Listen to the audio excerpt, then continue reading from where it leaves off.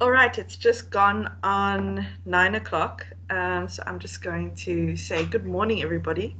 And I hope you're keeping slightly warm on this slightly chilly morning, but at least the sunshine is out. Um, so I'm Elizabeth Moll-Willard. I'm the first name on the left there, and I'm actually the faculty librarian for AgriSciences. And then my colleague Kirchner van Deventer is also here, so I'm just going to ask him to introduce himself quickly. Good morning, everybody. I'm Kirchner van Deventer. I'm the head of the research commons in the library, and I will be managing all the questions in the chat boxes. If you have a question, you can use the raise hand function, and then I will ask Elizabeth to just wait a second to answer. Um, Elizabeth, just on another note, somebody seems to have accidentally created a separate Teams meeting. So there's still people joining it. So I'm going to have to jump between the different meetings to keep telling them to join this one. That's 100% fine, Kirchner. I think let's just write it off to Wednesday and let's give everybody a couple of minutes to join.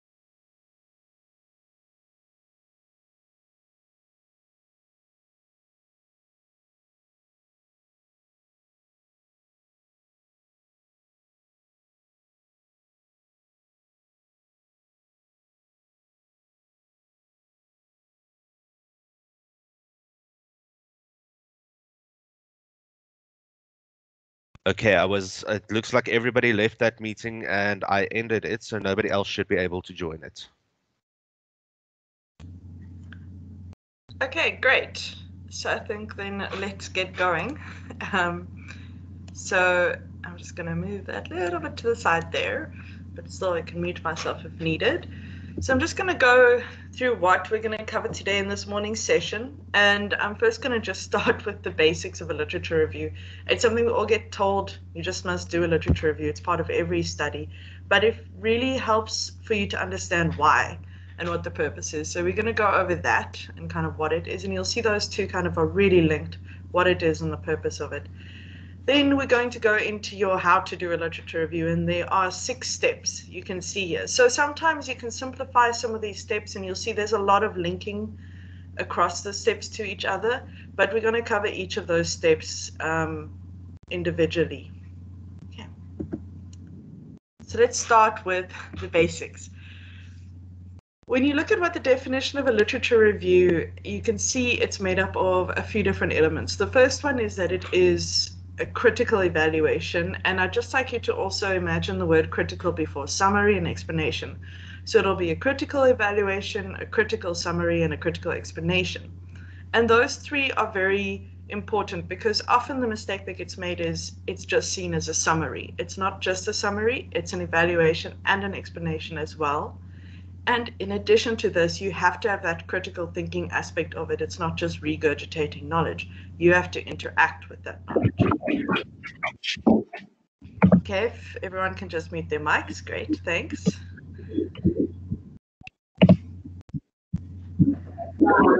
Yeah, I'm trying to see who needs to be muted. Okay. So then in the second part, you can see that it's the complete and current state of knowledge. So it's very important to note that current, but there is no way you will know what will be on your topic in the future. But you can say up to this date where I've done my literature review, this is how the knowledge stands. And that's what the point of it is. It's you supposed to be giving this kind of overview and interact with it. And your limited topic is, of course, your research question. So it relates directly to that. Kirchner, I see here there's quite a couple of people joining. Should we give a moment or two? Yes, maybe. There were a couple of email requests to join, so I think some of them are coming in now, yeah. Okay, so I'm going to let everybody just look at this beautiful definition for a while. Not too long, a minute or two.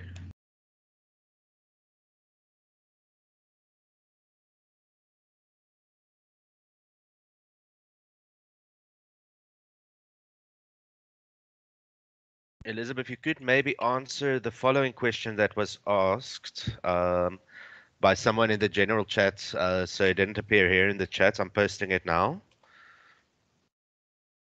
And Mr. Katakula, yes, we will send out all the PDF files. Also for yesterday's systematic reviews will be sent out as well.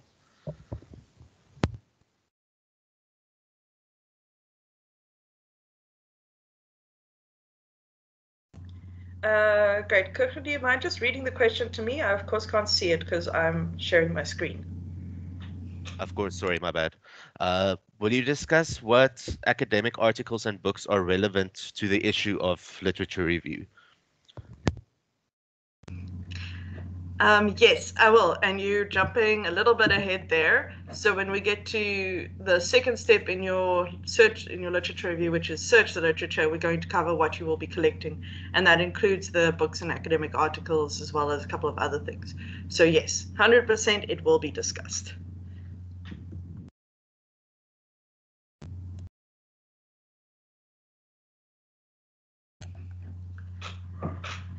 Okay, the pinging has stopped, so I'm going to carry on at this point. So you're going to notice that what I've tried to do now with regards to the purpose of a literature review is actually color code the same colors to the definition.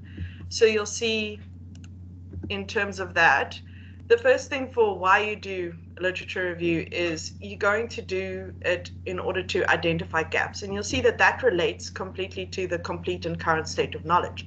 So you are identifying gaps that are in the state of knowledge on your topic. It avoids reinventing the wheel. The reason why it's one of the first things that your supervisors will tell you to do is to read the literature is because you may have this great idea and somebody may have already done it. So you need to make sure that that's not going to happen, and the only way to do that is by doing the literature review, doing your reading. You are also in that way, you're building on a foundation of existing knowledge. Come on. And it's making sure that in that way you're standing on what other researchers have already done. It also lets you find other people working in the same field, and this can really be important for not only finding the main researchers in your field, but for future connections as well. So it already starts to let you find kind of, oh, this person, you know, really works in it. And if you go to a conference at a point and you meet that person, you know what they're working on. It really does help kind of set you up for building a network in that way. It demonstrates the depth of your knowledge. So it shows that you're a lot more than just someone who can just recite things back at will. You actually engage and you have critical thinking around your literature and around your topic. And very importantly, it identifies the most important works in your area. So again, I'm going to be using this word seminal works, and I'll get to what exactly it means. But basically, it just means it's the most important works in your area. Okay, so you can see that there's a thinking around why you have to do the literature review. It's not for it's not everybody's. No, I don't know if anybody really enjoys doing it, but it is a necessary part of research because it actually lets you really stand on what other researchers have done, and it cements you as a researcher in your own right. So most of this presentation is going to be about the how-to literature review aspect. So we're going to start just diving right in with that. I just want to check that, Kirchner, there are no questions with regards to the definition or anything so far, right? Not at the moment. Okay, great. First step, and I'm going to put it very simply, is selecting your topic. So we've got these 6 steps, and we're going to start with selecting the topic. And I'm not going to go too much into depth here. There's actually a lot of resources out there for how to narrow your topic down if you're not sure. The main thing that I want to say is that find what you are curious about.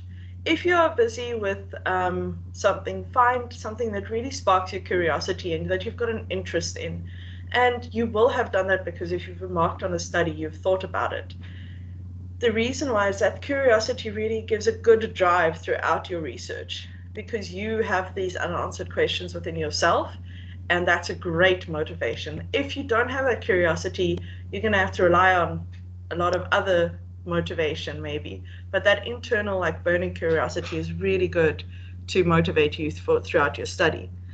If you have this very broad curiosity, say now you know that you want to have a look at, okay, I'm going to just go back on AgriSciences here, what the effect of pine trees are on fynbos. So it's very broad because there's so many different types of fynbos, there's different species of pine trees and so on and so forth. That's where you'll really work with your supervisor to define your topic. So you're going to get it down to very specific. So you're going to get down to perhaps, okay, what are the effects of Pinus pinea, a very specific one type of pine tree, on a very specific plot in the Helswerchter Pass? What is the effect on it? Has it damaged fynbos? Does it actually help fynbos?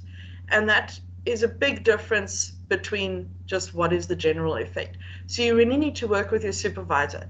Reading will also really help you to narrow it down a lot, because what happens then is that you will be able to see what's been done, and those gaps will start to present themselves. And that curiosity that I've spoken about, that will also start to feed it. So you go, oh, but they looked at this, but I wonder why they didn't look at that. So selecting a topic isn't just kind of, sometimes you'll be given one, especially if you are in honors level.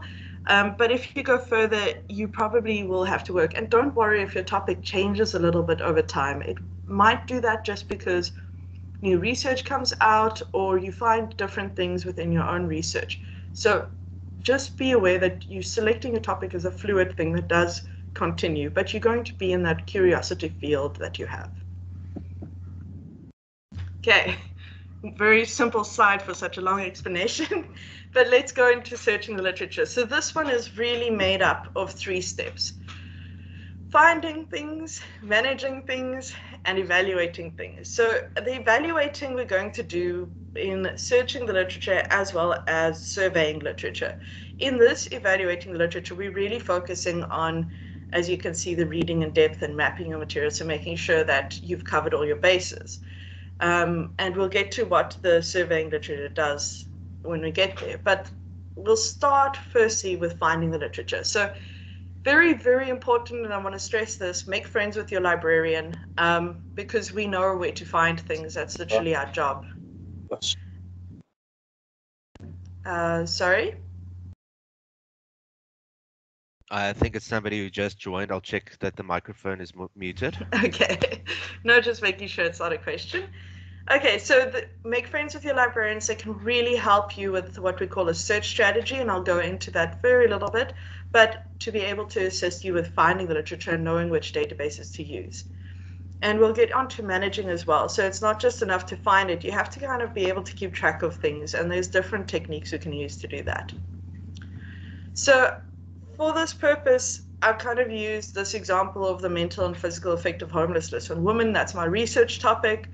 And what you need to be able to do to create a search strategy is to pull out your keywords. So you'll see I've pulled out a few keywords here.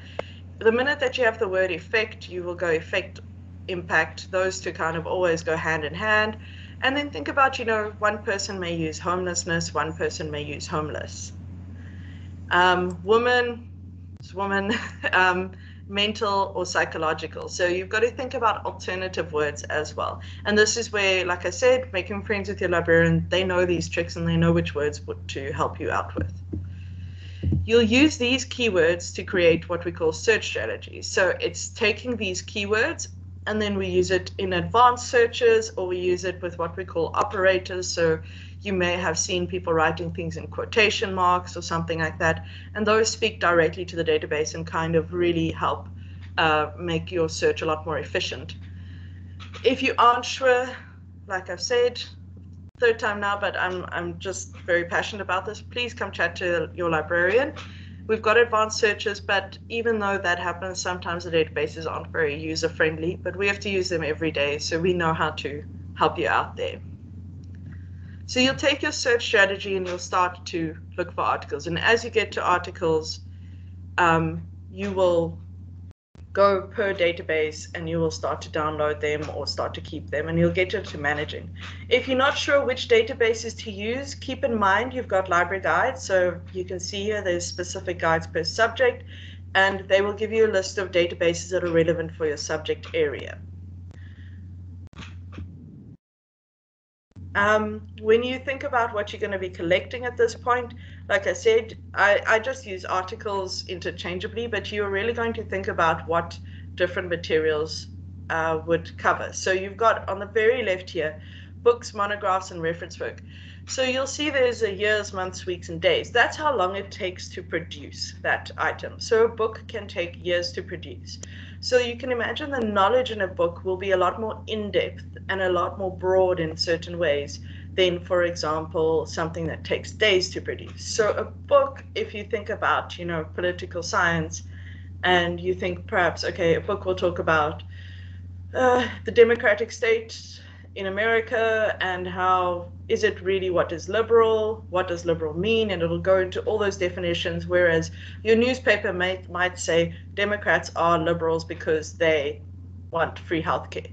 So those are the kind of differences. You'll see a newspaper is a lot more niche and a lot more specific to one thing because it takes so short to produce. In the middle there, we've got popular and trade magazines, and we've got journals and periodicals. So we're talking about academic journals and periodicals here. Very important to note, academic journals undergo what is called a peer review process. If you are using Google Scholar, make sure to check back where your article comes from, just to make sure that it's coming from a legitimate academic journal. And if it comes from a database that is on our library website or that you recognize, you can be happy and you don't have to worry. So that's why another reason why we'll always encourage you use the academic databases, because you don't have to worry about kind of fake journals or things like that coming through, which does happen.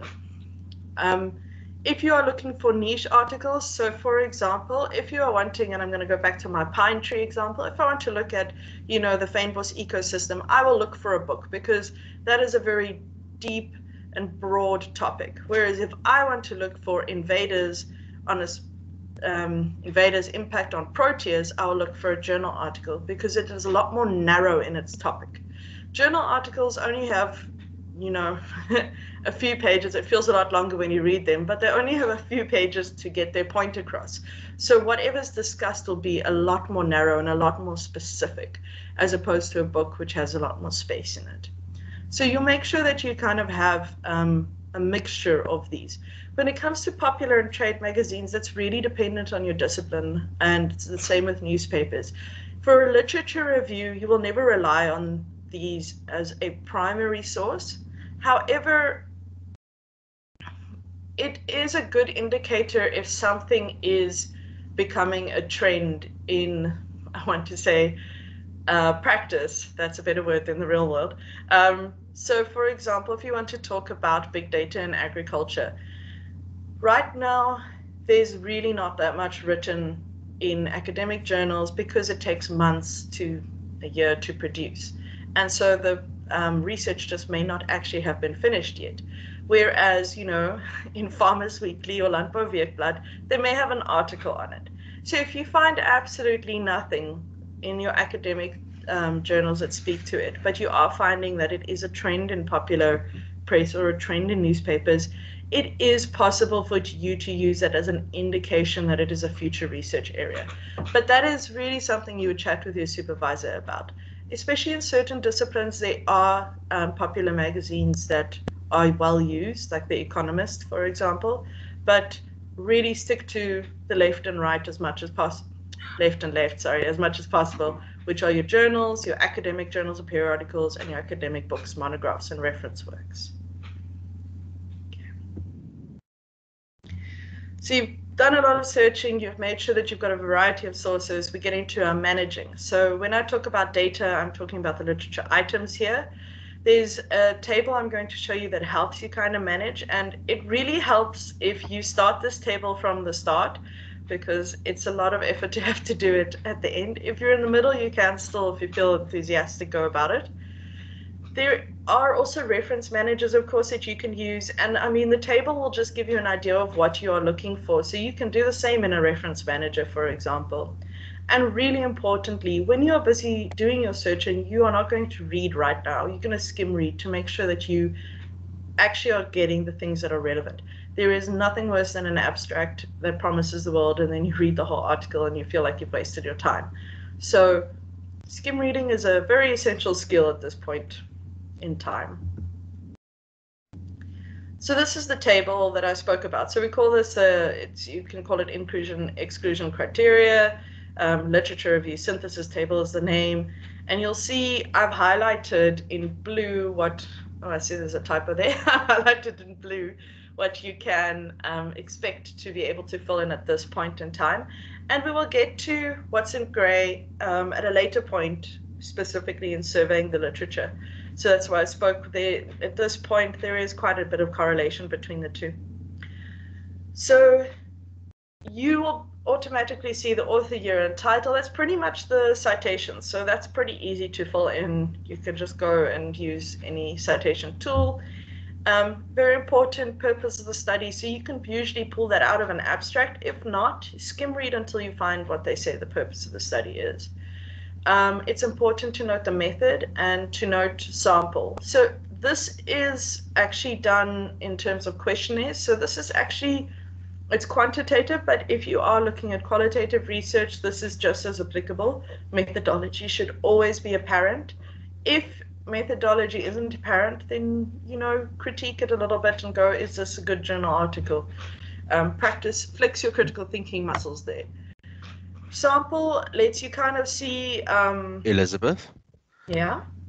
Here is a request just to go a bit slower. No problem. Okay, do you guys want me to cover anything, to go back and cover anything? Ms. Sutherland, you can unmute your mic if you want to indicate. No, she says no. Okay, I will speak a little bit slower. Sorry, I tend to talk fast. Okay, I'm going to restart this, mostly because my train of thought is now on speaking slowly. So the first one that you'll fill in is your author, year, and title. That, like I said, it's your citation. And what you are doing there is it's a quick way for you to be able to keep track of what the article is at a first glance. Your purpose of the study is quite important because you need to be able to tell what the study is looking at. So this topic, and you can see by the words that are there, this topic is still looking at the homelessness, mental and psychological effect. So this study is relevant because it's testing a model to predict the likelihood of older women leaving homelessness based on factors, and it's looking at, what actually is going on behind. How are people adjusting to homelessness? How are people getting out of it? In order to see, you have to know what the method is, and this is very important. So if you are not sure what the method is, and this might be difficult to come across in literature studies, for example, or narrative methodology or something like that, it's good they should have a methodology section if it's an academic journal. So it's a good way to kind of question the article if you're not finding out what the method is. But you need to know what the method is. The reason why is you might be wanting to have a look at a specific thing, but for example, I'm going to do quantitative research, or I'm going to do qualitative research, or I'm going to do this experiment, but I'm not sure exactly what I'm going to do in it. Literature studies will kind of show you the majority of people use this method. And then okay, I'm actually safe using, in this case, quantitative questionnaires, because this seems to be in the research field the methodology that's used overall.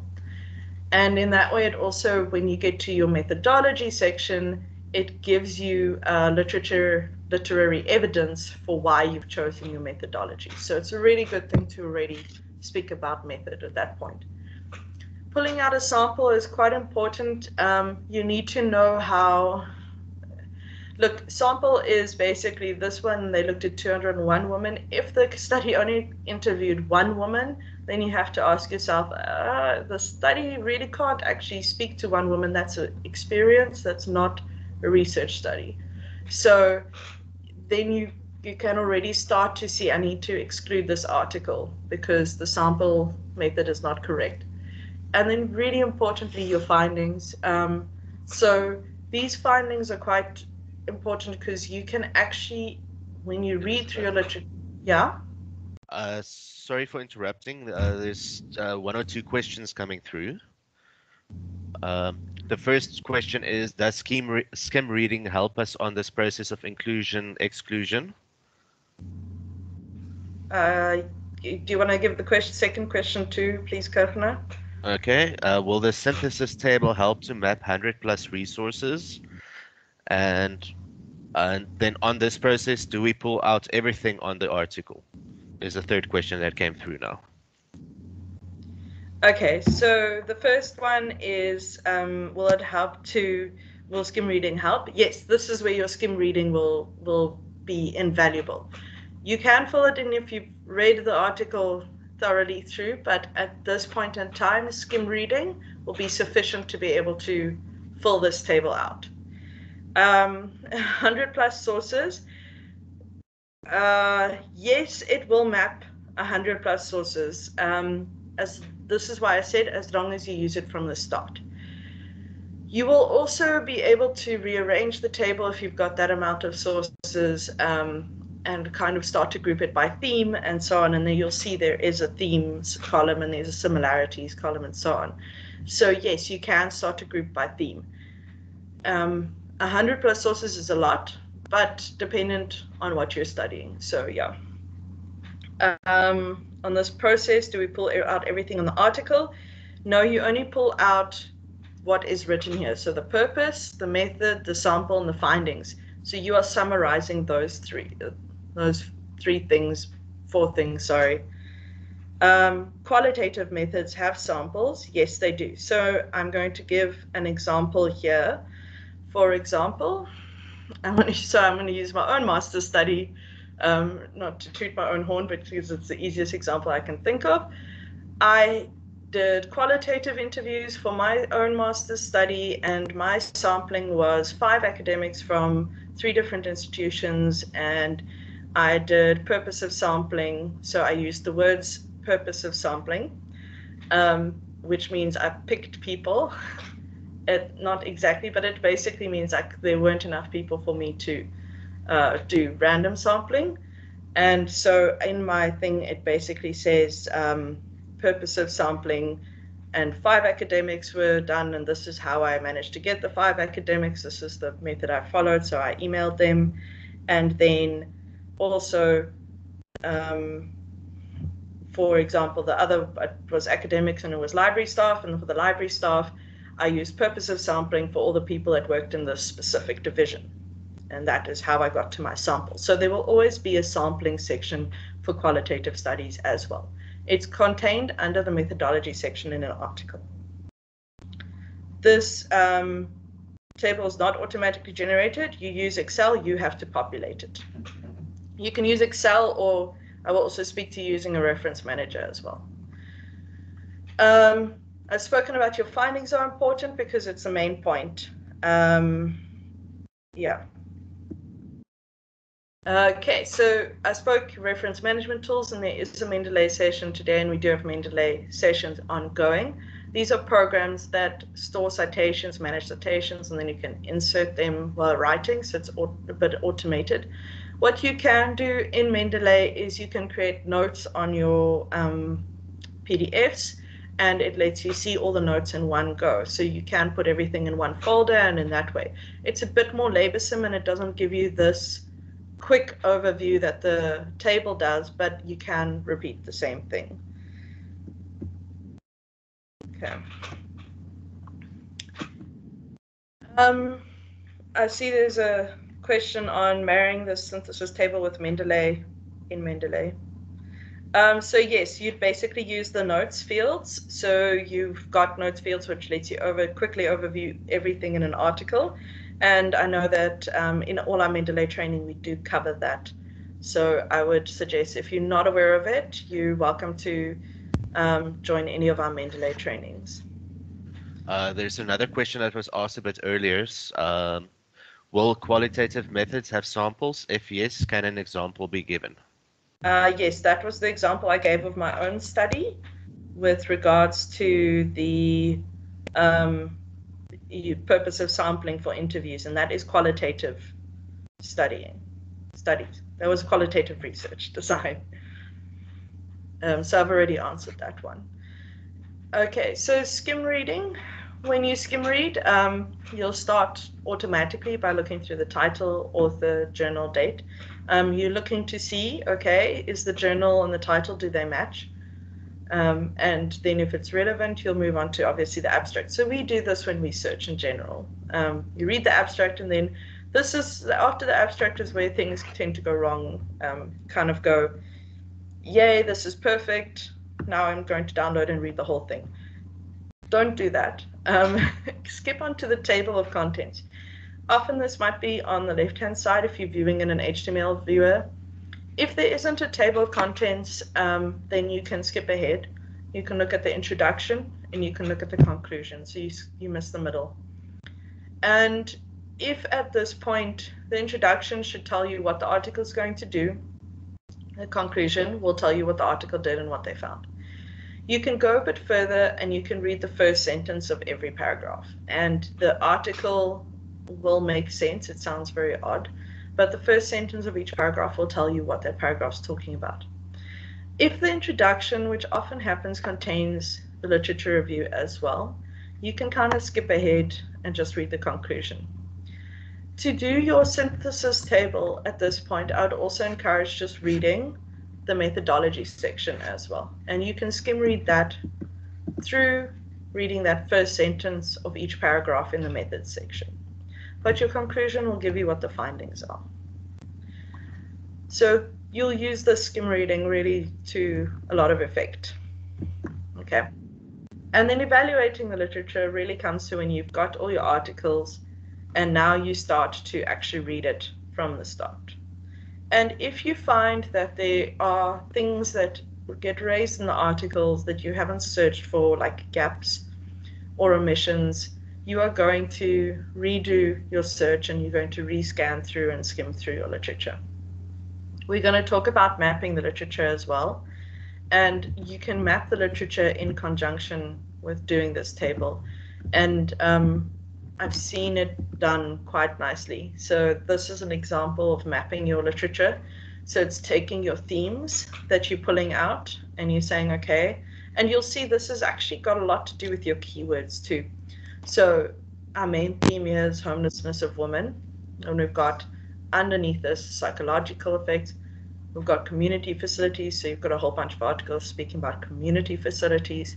Then we've got physical effects. Okay.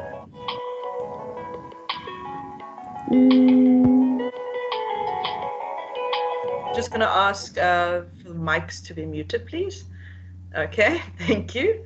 So we've got physical effects, and then after this point, you can also see what home is. So home in this case, my brain immediately thinks like home on a browser, but that's not what this is. This is about what home actually means in terms of income and in terms of support. So you can map your sub-themes. And what you can do at this point, if you've been doing your, let's go back there, inclusion, exclusion table, you can start to pull out some themes here already. And this is what I meant by some of these steps may seem a little bit like they go together, you're doing them simultaneously. You can start to pull out a few themes here, and you can actually write next to this. So say now this has to do with community facilities, you can write next to it Sutherland 1987 article. And you can start in this way to map which articles actually fit under which topics. So you can do it either like this, like a little beautiful mind map if you feel creative, or if you are like me that is not very creative and Excel is okay for you, you can just stick to using your themes here. Okay, so everybody, I'm just checking, taking a pause moment. Is everybody still good? A question just came through. If there are two aspects of a research question, one effect on another, should one search for articles that only uh, should one search for articles that only cover both aspects of the research question, or can one search for articles that only cover one aspect, such as research on pine trees separate from, I think it was fynbos? Yes, so you would look for articles that cover either of your aspects, and I'm going for middle option there. So if you're looking for one and the other, one if one's affected the other, you will start by looking at pine trees and fynbos specifically, but you will start to go a little bit broader and look at pine trees, indigenous environments, because you can then start to bring in international things. So it's a very you will always start with your narrowest research question. And this is why I said really go speak to your subject librarian. So that pine trees example, I can tell you that the search for it is a lot broader than the example I used, because you're looking at pine trees or Pinus pinea, and you're looking at the effect on fynbos, on Cape Floral Kingdom, and more kind of it snowballs a little bit out because you're trying to make sure that you're covering all things.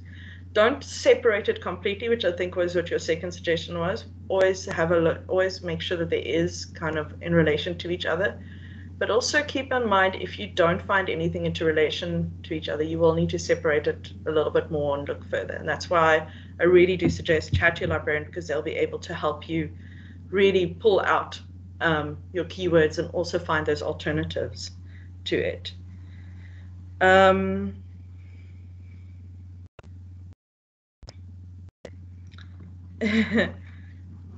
Okay, so I see the question about context and content. Okay, Kit, I think you may have to clarify a little bit for me.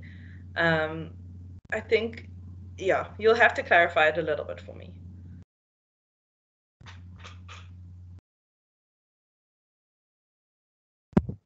You're welcome to use your microphone, Ms. Horn.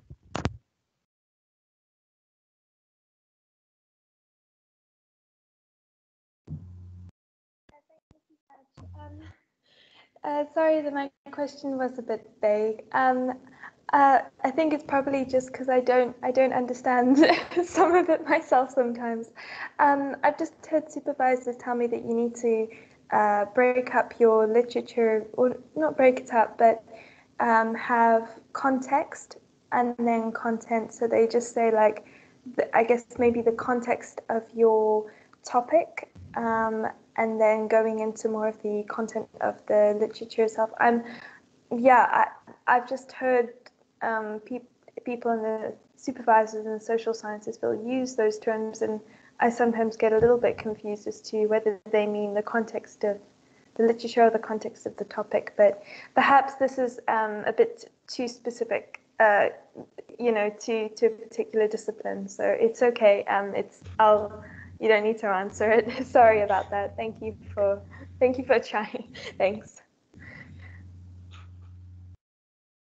I'm going to give it a shot though. I think I understand what they're meaning. So when you're talking about context, so context of a question, and especially in social sciences, because you are dealing with, and often you are actually dealing with qualitative research. So if you're not sure about base, I'm going to very much simplify this, so don't quote me exactly on this, but quantitative research tends not to take the world around it into account, whereas qualitative research takes the world around it into account. So I've said that's boiled down to the absolute basics. Don't quote me exactly on it. It's a lot more nuanced than that, and you're welcome to go look up the differences. But when you are talking about context, especially for qualitative research, you might be looking at a topic and it's got relevance and it seems like you're getting a lot of topics. But in terms of the South African context and in terms of the African context, you really have to have a look at the other things surrounding it. So a really good example right now is the COVID crisis. So in America, everybody must do online schooling, and we've done much the same here in South Africa, except our situation is a lot different in the sense that we haven't got the same infrastructure And internet is a lot more expensive. Data is a lot more expensive here than it is, we know, pretty much anywhere else, as well as, it's, yeah, we don't have that same context. So if you are busy doing a study on online teaching, you can have a whole bunch of stuff that speaks to the content of online teaching and a whole bunch of stuff that speaks to teaching in a crisis and so on. But if it never relates to the South African context, or it never relates to your research context, so you have to look at what your research, that situation that it's in, then it's not going to really be applicable. So in that way, yes, you're going to bring back your literature and make sure that it speaks to context. So you can speak to literature about online teaching and remote things and so on, but you will have to also then decide, and this is where the critical aspect comes in, discuss critically, does it apply in the South African context? Does it apply in your research context? So that's where that differentiation comes in. I mean, I don't know, does that help? I hope that helps. No, that just helps clarify. I feel a little bit like it was such a redundant question, and I apologize for taking up time, but thank you so much for answering. Thank you. No apologies. You have asked a question that others may also be struggling with, so never apologize for that. Okay. See, someone else already said. Yes. Okay, just mute your microphone though. Okay, so let's go on to developing the argument. And this is always the one that everybody looks at me very blankly kind of afterwards, and now I can't even see your faces. So I'm going to try my best here. Your literature review, as we talked about when we talked about the definition of it, it's kind of this critical evaluation and summary, and it says what the current state of knowledge is on your research topic. The other thing that it does, which it does kind of really in the background, is by the end of your literature review, it is an argument for your research. So it kind of leads up to, well, of course, this is what this person is studying. That makes sense, having read everything else there. So you've got to keep in mind that you are building this case and you're kind of providing these arguments for what your research is, and you're using the literature to do that. So when you build a case, you're compiling and arranging everything to make kind of this logical thing so that when people read it, it makes absolute sense, that it gets to your research topic. When we talk about proving a thesis you've made about the research topic, so this could be, it depends on your discipline. You might be working with a hypothesis, you might be working with a research question, you might be working with a research statement. All of them are actually the same thing, they're just phrased differently. But my point is, just imagine that it actually leads to someone sitting there and reading the literature review and saying, yes, this research needs to be done. This person, 100%, I can see why it's important. I can feel the need for this research after reading this literature review. And that's what that logical kind of structured flow will help with. And your set of facts is your literature, obviously. Okay. So hold on to that, because the next one gets... I'm going to give an example. If you... I should have changed this example, but if you are wanting to know what to wear, you will automatically collect facts. So you're going to look outside, so you're relying on, what you see. You see there's clouds or there's no clouds. In today's case, I don't see clouds. You're going to look online, weather forecast, watch the TV, listen to the news, whichever way you do it. And based on those two things, you'll decide what to wear. If it says it's going to rain, like yesterday it rained, you might take a coat, you might take an umbrella. If it says it's going to be hot, you might not take those two things. But based on those logical facts, you are making a decision. In the same way, that literature is going to be your logical facts, and that decision is going to be the need for your research to be done. I hope that makes sense. It's always weird because you think of literature kind of like you are summarizing, but keep in mind that you are actually, it's that critical aspect, and it's building to your research question. Elizabeth? Yes. Here's Mrs. Apologies for the surname pronunciation. Skonken, who's got her hand raised. Okay, would you like to maybe ask a question? Hi, this is Crystal Skunken, pretty much on point with the surname. It's quite new. I'm a newlywed still, so getting used to the new surname. Anyway, when you mentioned to one of the participants about South African context, I always get a little bit iffy when I want to motivate my research question as being unique to South Africa, just because I don't always see I don't see it always in articles where I can quote, this is unique to South Africa because of the internet and the infrastructure and people living in dire conditions. Is it enough? Is it enough to say I have newspaper evidence? I would. It depends on what you are researching. So, I mean, no, newspaper evidence in itself is not enough. You wouldn't quote and say things that you don't have literary evidence for. So, what you would do instead is, I'm going to use the online teaching example. So, for example, you know, the online teaching speaks to, okay, the best practice at this point, universities have moved online. And in order to allow for all students to be able to still attend their lectures, webinars should be held three weeks, and this is what was done at this university, and let's pretend that's a research article. So you summarize this and you say most research articles, and then you say, open brackets, put your citations, close brackets, agree that the universities moving online was the best practice during COVID-19 times, and the majority of them seem to rely on online webinars being present for it. However, there are a few articles that either disagree, and you can explain why. And then further to that, you can say the authors of those articles have not taken into account factors that are perhaps more applicable in South Africa. So if you are dealing with anything like online teaching or anything to do with that, I'd really encourage you, and this is where someone spoke about, you know, dividing your question, read up on infrastructure, read up on other aspects of things around your research topic. A big one for anything to do with that is what we call the digital divide. Yeah, there are a lot of articles on the digital divide, and it may be not just applicable to South Africa, but to other countries worldwide.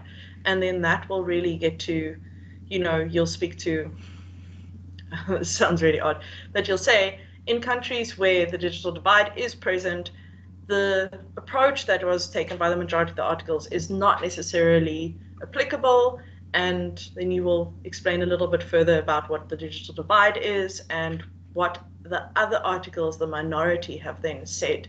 So other options that have been given. If all you have is newspaper evidence, have a look at what the newspaper articles are using in terms of terminology and redo your searches for those phrases.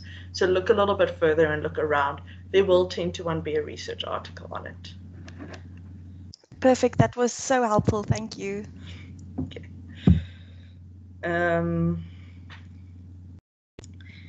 Okay. So I'm on providing your arguments. So you've got two types of arguments here. So like I've said, your argument, let's just go back to what it is. It's the logical presentation of evidence, and it gives you that conclusion, it gives you that research question. And you've got two kinds here. So you've got this discovery, and that is what's being done while you are busy discussing and explaining the literature and doing that critical summary.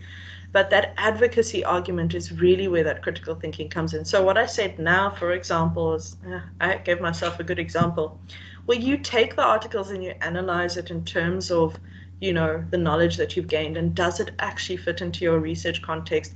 Does that agree with what you know or what you have found from the other articles? So remember that you're not trying to like throw people with facts here or throw people with things. You're trying to convince them, and you're trying to get them to see your context and your research and the way that you view it. So you're giving that logical claim. You're saying, this is what the literature said. I've explained what the literature said. I've explained what these authors have said. And I've given you reasons why these authors are applicable to my work. I've given you reasons why what these authors have said have meaning in terms of my context, and why what these authors have said actually lead towards my research question, why they fit into my research question. And that gives you that conclusion. So this is when you are busy going back over and you evaluate whether or not your stuff is actually doing. Remember, you've now written this. This will be like one paragraph as an example, your argument for one specific aspect. So you'll then read your thing over and you can say, okay, my claim in this, I'm just going to use the COVID-19 example. My claim in this is that universities moved to online teaching, but the approach differed dependent on the context. And then I'm giving my evidence in terms of the different literature things, and I'm saying this guy said this, that guy said that. And it's that you can see between the evidence and the claim, there's that link, it's the because. So it holds those two. So you say universities went online, but the approach differed due to a number of different reasons. The biggest reason was the context of the university, the country that they're situated in, and the infrastructure in the country. So what the student population had, and then you say, this person says that most of the student population have access to internet, have data, it's all uncapped, it's wonderful, they don't have any issues.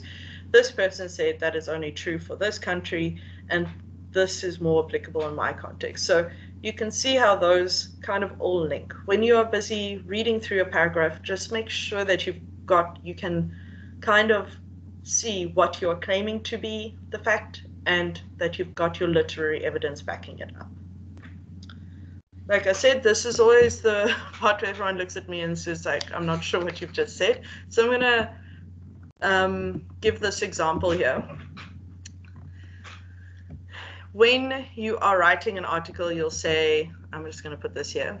You'll go to a street lamp, you see that the traffic light is red. So your brain says, don't cross the street. And that's the claim that you're making, because that's the proposed truth.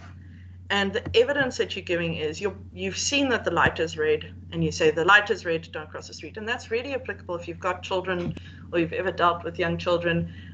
You have to tell them why, because they're like, why shouldn't I cross the street? Because the light is red. But Elizabeth, further than that, we don't really, just let me finish quick, Kirchner.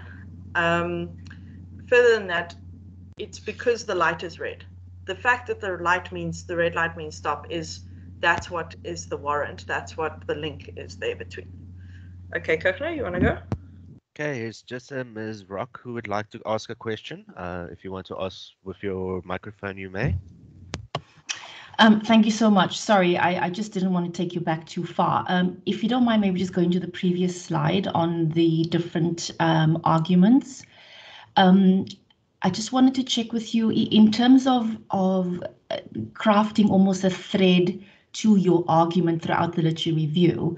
Would it be good, as you structure it in terms of your argument of discovery and your argument of advocacy, to then link it to your eventual research question? And yes, almost as a way to say motivate, and that is why this study is looking at this, because I've just found that useful to split the literature in terms of which literature speaks to this particular aspect of my question, and it helps to then conclude. Okay. Oh, I'm so that's the answer I wanted. I'm happy. Outcome achieved. Thanks. Okay. Yes, that's exactly this whole section's point, is that you're constantly linking back to your research question, and it's really giving that like, this is why my research is important. That's the entire point of this argument section, not just to confuse you. So I'm very happy you asked that question. So yes, link it back. Always link it back. Okay, so I've dealt that. So you can see here that your claim really is dealt by the fact that the light is red. That was the point. Okay, that was the developing your argument. Kirchner, there's any other questions? No other questions. I answered some in typing, but Ms. Rock, could I just ask you to just lower your hand? somehow I'm not allowed to lower it. Here's another question that just came through. When we did the literature map, we formulated theme, if I may put it like that. How do we link it with evaluating the literature? Okay. Oh, let's go back.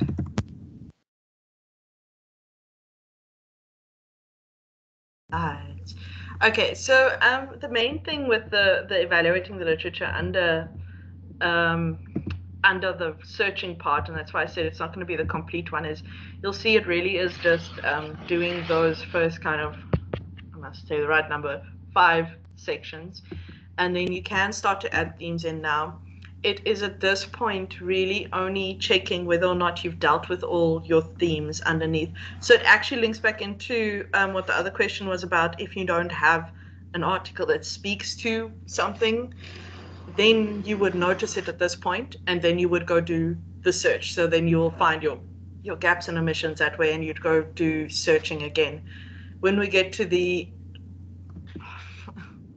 hardcore evaluation of literature, which is the next bit, then you will start to fill in that literature synthesis table a bit more, and you will then actually start to write simultaneously, and that's where that will come in. That mapping really is so you can see, I have articles speaking to this, I have articles speaking to that. So you can write little notes about the articles next to the map if you want to, and say this one speaks to this topic, that one speaks to that topic. It really is not like this is what you have to do. It's a tool to help you, so go as wild as you want. I had a student, I think she took it looked like an A1, she folded it out, it was quite big. Maybe it was only an A3, but still. And she mind mapped her whole literature review, and she wrote the articles and their main point under each subtopic. And she said she could just sit down, and she met with a supervisor and she showed him everything, and they could sit down and get started on the writing because she'd already done a lot of that thinking already. So that's where your theme mapping really comes in, because it allows you to, one, we spoke about developing the arguments, so your themes start to come in there, but it allows you to really start to look at how your writing is going to happen. And a lot of this, the point about doing it while you're searching and all of that stuff, is that when you get to writing, you don't have to actually sit and redo this work. You just go from that.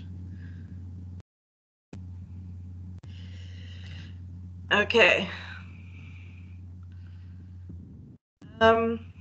So with surveying the literature, we've already started assembling the data, and now we're going to complete our synthesis table, and we're going to kind of analyze the literature. So the first thing is that we get a lot of evaluating literature aspects of things. So these are a few questions, and I did speak about a library guide that literally has these questions in for you. And we've got so many online learning tools, and this will be recorded, so if you're not sure, have a look. But you're going to look at a couple of things like, what was the purpose of the article? What are they trying to prove? If you get to the type of audience and journal, and it's not a scholarly journal, it's not a scholarly textbook and so on, ask yourself, is this really good to include in literature review? And as you heard when I said the newspapers, not really. You're going to rely almost exclusively on monographs, scholarly monographs, and scholarly articles, because you want that academic flavor. That's where you're coming from. You'll really only use anything else as a kind of last resort, and even then you might have to still link it back to something in the scholarly thing. Organization and content. A lot of this has got to do with whether or not it is a good article, and this really is what the evaluating the literature is about. This section of evaluating, I need to say this, evaluating the literature 2 or something. But it's about checking whether or not this is a legitimate article, a good article, and one that you can really rely on. If it's a terrible article, you will already pick it up by now. You will not know what the article is talking about. You will not see that it's a scholarly journal. It won't be organized. It won't be focused. It won't be understandable, and you will throw this article out. You know, chuck it in the recycle bin, digitally throw it out. But if these questions are kind of getting tick marks, and you are able to pull out those threads of, why is this article, there? Is the reader, are they actually writing for academics? Are they writing for, but if you are at university level, automatically academics from first year, that's the level you're relying on. Or are they writing for, grade 2s? you're going to rely on the ones for academics for your literature review. If it's organized and focused and presentable and understandable, you'll be able to quickly see. And then the last question, that original research, review of previous research, or an informative piece, those three distinctions are quite important. Original research articles tend to be full on, this is the experiment we did, this is what we looked at, these are the interviews we did, and they write it up. A review of previous research, review article, a systematic review or something, is a literature review. Those are really useful. Find them. They will give you a good grounding if you read it on your topic. And you can find a lot of articles that way. But it's a review of previous research. Remember that. It's gone through somebody else's critical thinking lens. So if you find any articles in a review, you have to go back and find the original. An informative piece often is called a short communication, and that often is like a precursor to research that's being done. So it's like, we're busy with this experiment, but we've already found something really exciting, so we're going to already write it up. So it's a really nice way to kind of say, this is, you can still rely on it, and you can say, this is new research that's being done, this is a new methodology, this is a new thing, new development in the field. So those three differences are nuanced, but take note of them. Have a look whether or not the author has a bias. Right now in the world of the internet, you can type absolutely anything into Google and you will find fake academic articles that prove it. And I kid you not, I'm trying not to think of a touchy topic, but I keep thinking of touchy. Let's go with the world is flat. The world is flat has got scholarly articles behind it. And I'd like, look for it. If you want an afternoon scrounging through the halls of the internet, you're welcome to.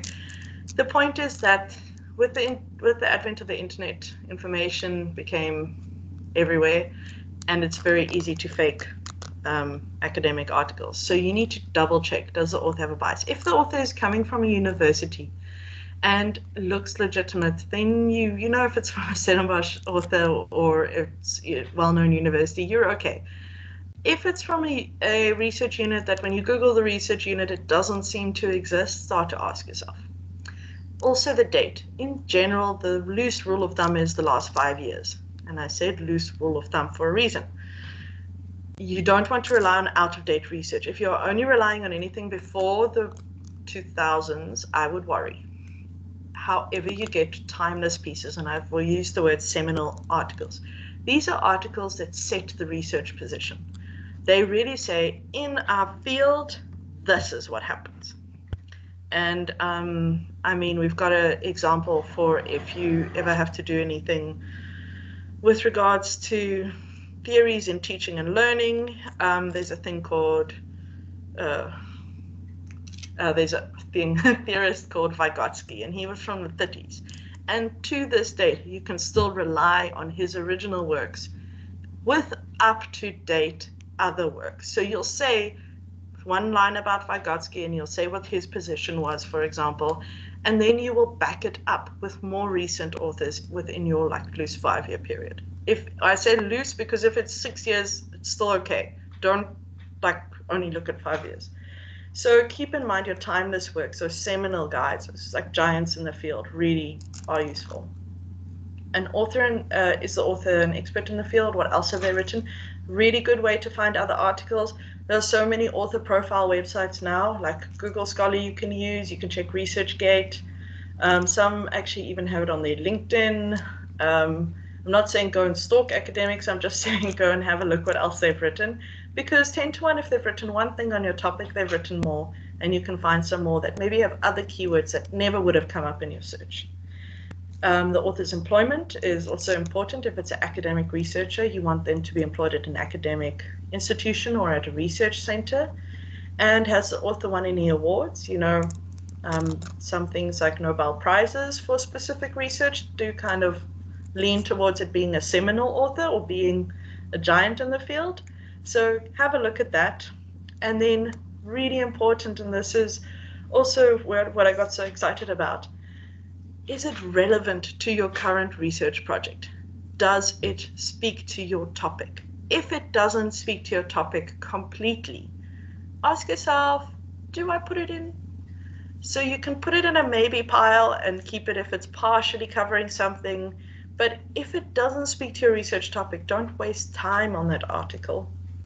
So when you're reading, these are really things that you need to kind of take into account to make sure that the literature that you're using is credible, legitimate, and you already start to employ those kind of like critical thinking muscles about the article when you start with it. But really, the biggest issue is relevance in most literature reviews, and ask yourself constantly, how does this speak to my research project? How does it speak to my topic? Okay. What you'll also carry on doing at this point while you're doing that evaluation and reading, you can start to fill out your table, which is your inclusion and exclusion criteria. So this one was to do with the homeless woman in housing. And you can see the theme that this spoke specifically about was housing under my topic. And then as I was reading this one, I started to notice that other articles spoke a little bit about the same thing. So I, for example, saw Butler's article, Washington's article, also said that mental illness contributed to homelessness. So I'm just making a quick note, because that means that those 3 articles I can put together in one sentence and say, mental illness has been shown to contribute to homelessness. Citation, 3 academic articles. And you can see that, you know, some other way. So it's just jotting these down. As you're reading, you can go back and add these notes in. Uniqueness, if you're going to have an article that says exactly the same as the previous article, then I would be worried. That tends to not happen. Every article has to have a unique aspect. So have a look at what your article's unique aspect and why it's important. If the uniqueness isn't important for your study, then already you can see it's starting to go with, do I include it or not? Data quality is really important. And we do have some things that help on library guides.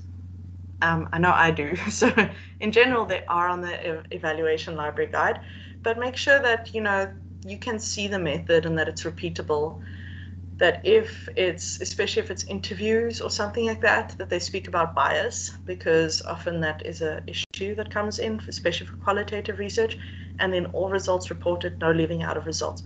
We know that there are articles that get published where it comes out to 10, 15, I don't know how many years later, that the academic, they call it fudge the data, they picked and chose data and things like that. So data quality is quite important. It just leads to the fact that you are relying on quality articles, quality academic articles.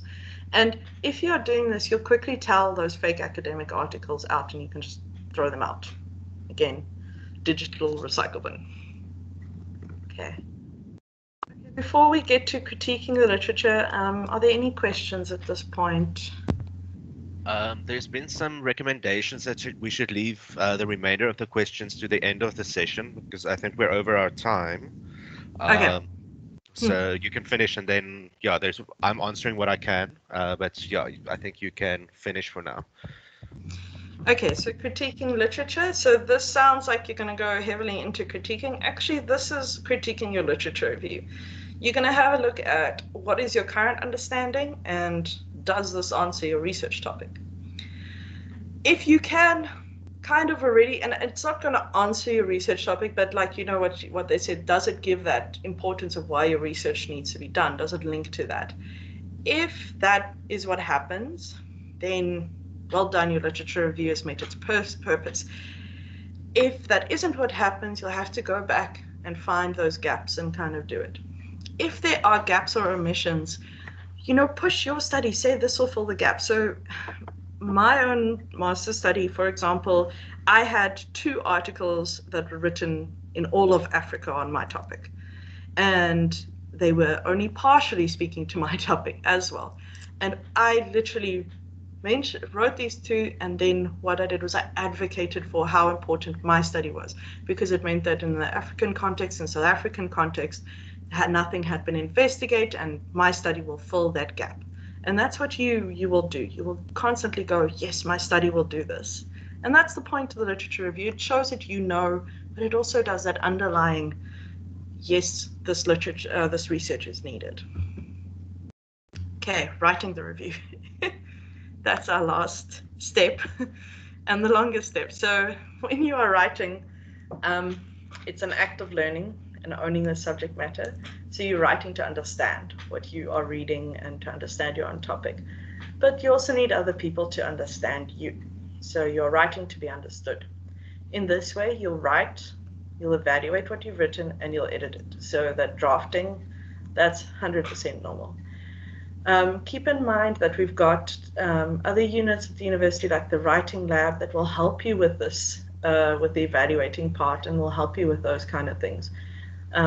Make a writing support group with other students that are in your department and critique each other's work. Have a look at that, because it really helps you to be able to know that somebody else is understanding what you've written, and it helps you to tighten up your review a lot. Write early and write often. So I spoke about how you will already start to write simultaneously to developing your argument and surveying your literature and kind of going. It's really with the selecting the topic and the searching with the first bit that you'll kind of do those alone. And then after that, you can start to write. The more that you write, it becomes a lot easier. Academic writing is never easy, but you have to sit and do it. So sit and do it. And then no one is going to look at your first draft like when you sit down and you start to write. You need to just get it down on paper. So if all of it is bullet points, do it. If it's one-liners, do it. Just get it onto paper, because you can go back and fill in and reevaluate and rewrite that stuff. So just get it down on paper. Best advice I can give you. Not the easiest thing to do, but the best advice. Main points when you're writing, you need that golden thread. So this is actually a research question. So again, if you've got an argument, if you are following that synthesis table, if you're mapping things by theme, it will happen kind of automatically. Keep bringing it back to your research question. Keep bringing it back to your research thesis, hypothesis, all of that. You need to have really good signposts, so make sure you have nice headings, subheadings, and all of that flow. So if you have a look just at your headings, does it make sense? Does actually everything fit? And does it all seem to flow towards your research question? And then often what's checked first is bibliographies. So make sure that you have got good engagement with literature, that you've done your searching properly. And make friends with your librarian there. Don't block quote, paraphrase, break it up with commentary if you absolutely cannot think of anything else. At most, you want to quote one line from an article, but if you do that too often, it's lazy. That's literally how it's seen. So rather paraphrase it, get that paraphrasing muscle up and going. You could have the most wonderful literature review and ideas, but I promise you, if someone has to spend all the time correcting grammar, and I've had to do this, the content is lost, because that sloppy and inaccurate presentation throws it off. If somebody has to constantly fix referencing, it throws it off. So make sure that what you give to your supervisor, that your formatting is good, that your references are good. These are just quick suggestions for your outline for literature review. And like I said, this is going to be recorded and these slides will be made available. So this specifically, I'm going to run through a little bit faster. So an outline says the focus of a literature review, and it establishes why your subject's important. And it kind of already will say if it's a well-researched field or if there's any issues within the field. So you can, for example, say previously all the research done with regards to pine trees and fynbos focused only on one specific species, which was the alpine pine, and now we know that there are other species. So, you can see that you can already kind of flag why your research is important in that way. You will kind of include in this way a purpose around it, so your thesis statement in a way will kind of be reflected in what the literature review was done. So you'll say this literature review is done to be able to establish the importance around pine trees and fynbos. So it's that kind of thing. So it will kind of blend in. This will maybe be a paragraph, really not that long. The main chunk of your literature review is your body, obviously. So you're going to divide this by headings and subheadings. Your body really is your summary and evaluation of things, and it's grouped often by major themes or your topics. Your job here is to really highlight those trends. And if there are things that there's agreement or disagreement about, put it in and say why, in terms of your study, which one you side with. Not that you're siding really, but which one's more relevant for your context. if you are really stuck with writing, this paragraph structure helps. Write a topic sentence. It says, in this this paragraph will discuss, my words have left me. This paragraph will discuss the effect of pruning on trees, especially in winter months. And then you will elaborate. You'll say, pruning is a method in which tree branches are cut back, insert citation, and it is important for trees to be able to grow better, insert citation. Then you adding more evidence. So this paragraph structure can be used anywhere in your thesis. When we talk about data here, add in more literary evidence. So you can say Van der Kolff, 1927, says that pruning is essential for trees to be able to have good root structure. And then you will link it to the next paragraph. Pruning is, it is important to note Van der Kolff's talk about root structure because it is particularly applicable for vineyards in South Africa. And then your next one will talk about vineyards and root structure. So you've made kind of that link there. So use this. It's very it feels very labored, but if you're struggling to write, it really does help. Remember, you're going to go back and edit it in any case. So I spoke about checking your headings and checking that it leads to things. So this topic was participatory leadership in 21st century organizations. And so you see, you're not going to start with what participatory leadership is. You're going to start talking about leadership and leadership styles. And then you're going to start talking about, 21st century organization as opposed to other organizations. So these are your main themes. So if you've already started to map your themes and do all of that, you'll see this is automatically kind of done. So you can just start to sit and write and bring in the literature. You can see, oh, I'm dealing with that theme, it's these articles. And it will lead down to what your topic is. And then the conclusion, it basically is a summary. So it says, this is everything I've discussed. This is why it's important. And really important here, this is why my research is needed. This is why my research is important. My research will fill these gaps. My research will save the world. It sounds sarcastic when I say that, but don't underplay your research. It really does have significance. Otherwise, you wouldn't be doing it. Really put that passion and enthusiasm and that curiosity in there. Biggest issues, I've spoken a lot about these, but if you don't have things that relate to your research problem, it's going to be picked up very quickly. If you don't seem to define the most important and relevant ones, it's going to be picked up really quickly as well. So that's where that kind of mapping and stuff really helps. Secondary sources is a big no. You only do secondary sources if you absolutely, absolutely, absolutely cannot find the primary source whatsoever. And that 10-to-1 will happen once in a blue moon. You are not going to relate to secondary sources because you're playing academic broken telephone. That's the easiest way I can explain it. You're already relying on what somebody else's thought on an article was. But they might be from a different context and they might be from a different view. And so you need to go back and actually see, did they interpret it and evaluate it correctly for your context? So make sure that you don't do that. In that same way, you're not just going to accept what another researcher says. You're going to do that critical thinking exercise that we did. Where does it fit in checking the bias, checking those things? You're not going to pick and choose results. And so in the same way, you're not going to leave out literature that disagrees. So if there is contention, remember, you can put it down and you can say why it's applicable or not applicable. Yeah. So a good literature review basically will demonstrate that you know what's going on in your topic, and it establishes that you're a credible researcher. It summarizes everything that's been done and it says how your project's linked. So in that way, it creates this integration with your project and with what the subject is. And it also demonstrates that you are standing on the shoulders of other researchers and you've learned from them, and that your research is now a starting point for new ideas.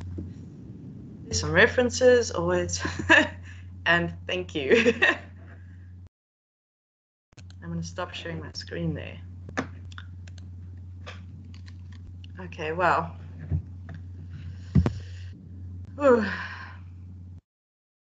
Are there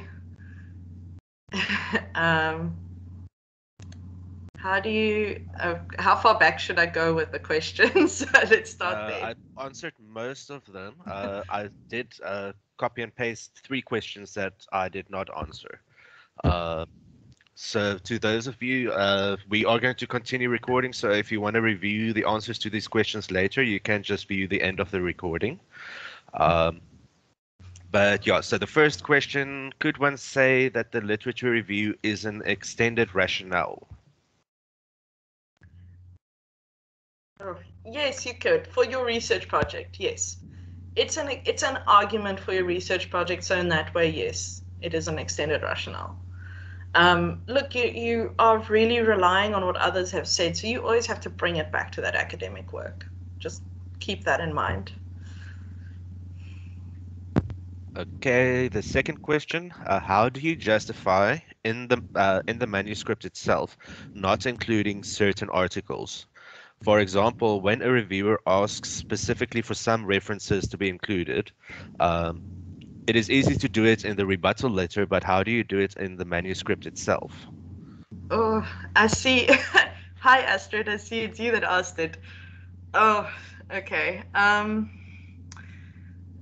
do you justify not including certain articles? So if you're wondering why I'm thinking so much about it, there's actually a lot of, Astrid is highlighting an issue that has come up in academic circles where reviewers are able to ask you to include their own articles and say that it's needed and so on. So that's the context that I'm looking at your question through. It is a difficult one. You can easily say, I didn't include it because it's not relevant. But in the manuscript itself, you can always start off sentences with saying that what follows is a selection of articles that are relevant to the context, to the current context of the research project. It is not an exhaustive list. It is not those kind of academic ways of saying, I haven't included absolutely everything here. And the reason why you would say that it's not an exhaustive list is basically you telling the reader they need to go carry on searching. In general, if you can justify it in a rebuttal, you can justify excluding it, but it is difficult. In the manuscript itself, you would use words like, it is not an exhaustive list. When you discuss in the introduction what you're actually doing in your literature review, you will at that point say the literature summarized are applicable to the current research context. And then you will repeat your research context. So for your purposes, Astrid, you will say enology, and specifically perhaps volatile acidities in the context of South African red wines, South African white wines, which is one of your projects on. And so that way you already start to say, okay, well, I'm excluding anything that's not really relevant to the South African context. It's difficult, I agree with you, but you have to kind of be careful with your academic language there. That's pretty much the only way.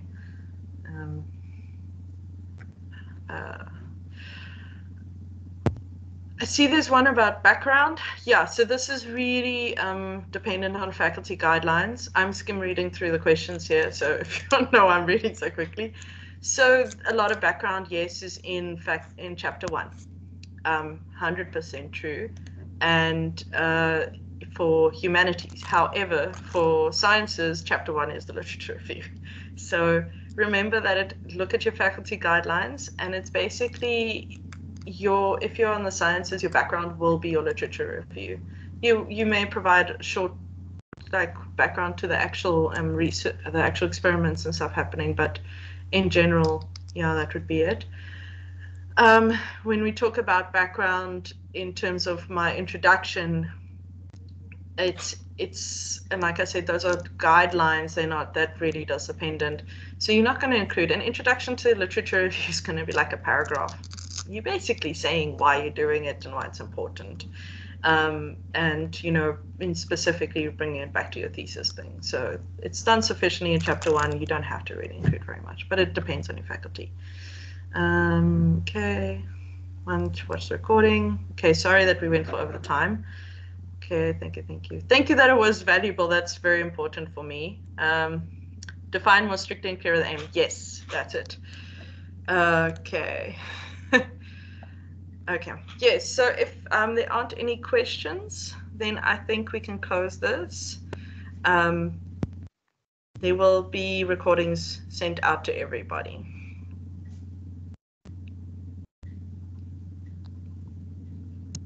Yes, I think, yeah, that concludes it. So I'm going to end the recording now.